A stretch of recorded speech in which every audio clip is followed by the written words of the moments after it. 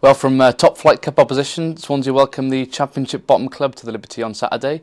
Gareth, a word first about Tuesday at Craven Cottage.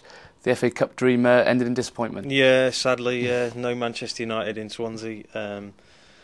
It looked like it might happen for quite a while. 13 minutes to go, and Swansea was still winning. But if you're honest, I think Fulham. You've got to say Fulham deserved to go through on the night. Really, Swansea's regret probably as they look back is that they didn't beat them in the home game.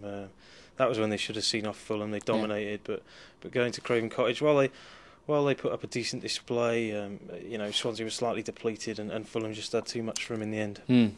And now, as far as Swansea are concerned, all eyes on the league campaign and a playoff spot, hopefully. Yeah, indeed. There's no cup fuss anymore. So the one good thing, I suppose, to come out of it is that Martinez won't have to worry about his players, only thinking about Manchester United.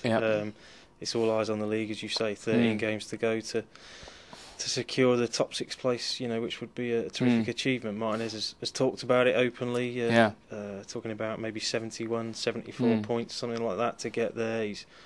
He's even told us that he's had a look at all the fixtures on the last day, and he's happy that all the teams, who are involved possibly, and how he's happy that Swansea are at home. So he's obviously thinking seriously about it. Quite a break from tradition as far as Roberto's concerned as well, to be so open and talk about points totals and things like that. Yeah, all season he's shied away from that sort of thing, hasn't he? But he finally came out and said a couple of weeks ago that the playoffs were a possibility, and now he's really bullish about it. Setting it as the goal, not saying it'll be a good season even if we miss out at the moment. He's really trying to get his players to focus on the possibility of reaching the top 6. And if they're going to hit this target of the top 6, Charlton have to be beaten, don't they, really? Well, Swansea would probably hope so, yeah. Charlton have had a pretty miserable season. I think they've only won once in the league away from home.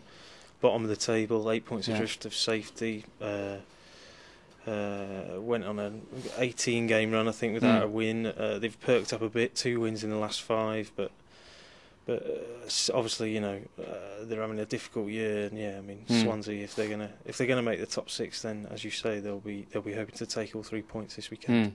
There's a bit of team news, isn't there? I think Gary Monk is close to a return, isn't he? Yeah, Swansea are hoping so. Obviously missed the captain at Fulham and last weekend. He's 50-50, they're saying. I fancy he might play. Gorka Pintado, though, maybe not quite ready after his hernia surgery, so probably Monk the only change, I would think, possibly to the team that started at Fulham. Okay, well, Swansea lost at the Valley on the opening day of the season. Let's hope they can prove how far they've come.